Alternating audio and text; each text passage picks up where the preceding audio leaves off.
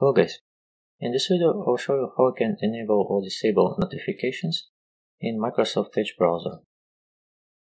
To get started, click on the three horizontal dots at the upper right corner, then click on Settings, Cookies and Site Permissions, and select Notifications.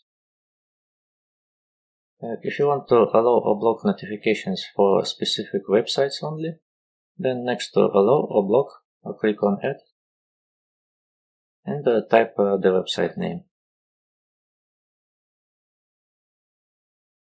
And if you want to completely block notifications, toggle off the switch next to Ask Before Sending.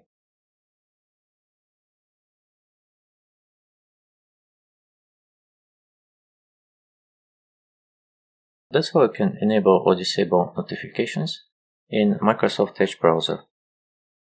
Thank you for watching.